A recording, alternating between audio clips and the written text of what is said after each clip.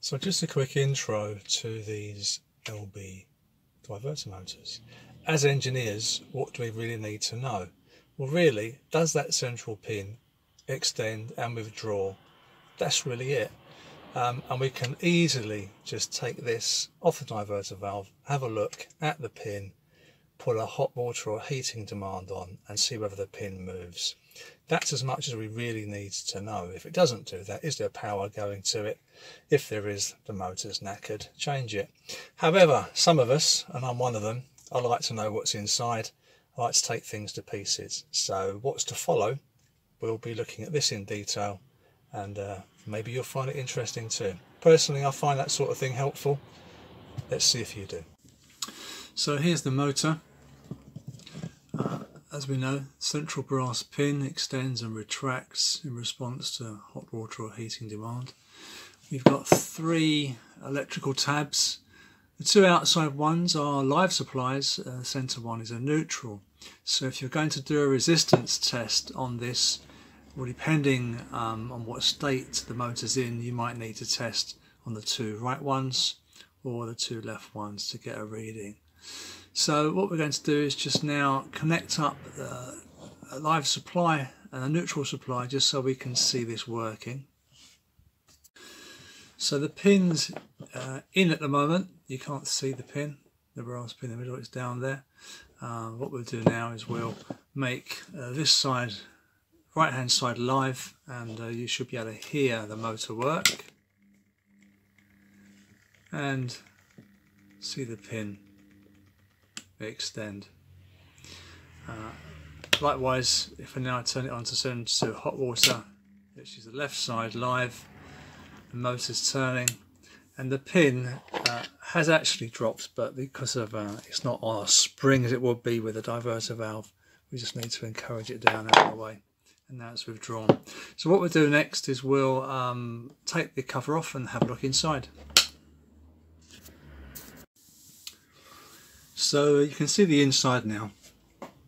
The centre pin is part of a cam. You can see the cam there, which corresponds to the opposite cams on the base cog. So this is being held in place by the top part, and as the lower cog turns, obviously it raises this up and down again.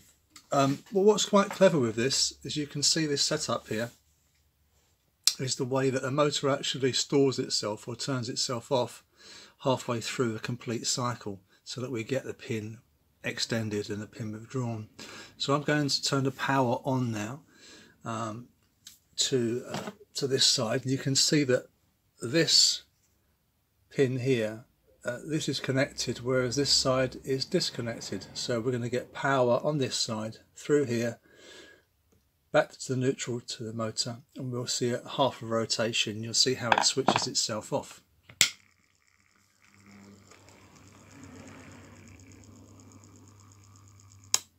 There we are.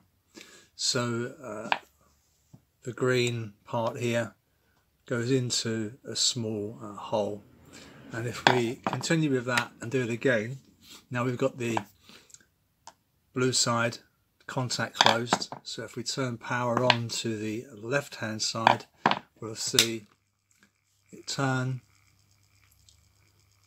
and turn itself off, and at the same time it's now put power back to, or certainly the contact is closed this side. So it's like a bit of a rocker situation where the motor turns itself on and off when it's fully extended and fully retracted, which is quite clever.